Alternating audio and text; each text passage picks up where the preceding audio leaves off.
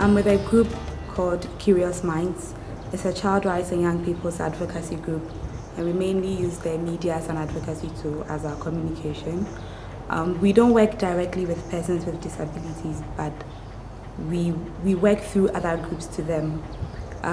What we do is have trainings for persons with disabilities and in terms of reproductive health.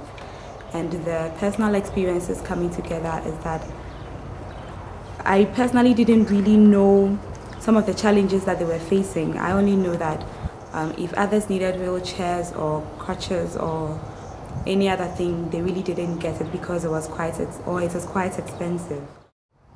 Personally, I haven't really interacted with persons with disabilities. I meet them, say hi, either conferences or on some board meetings. But here I saw the various types of disabilities that people were facing.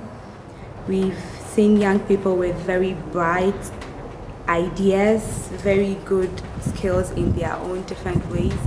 And I hope that it doesn't end here as another talk shop. Everybody goes back to their country and we sleep over it.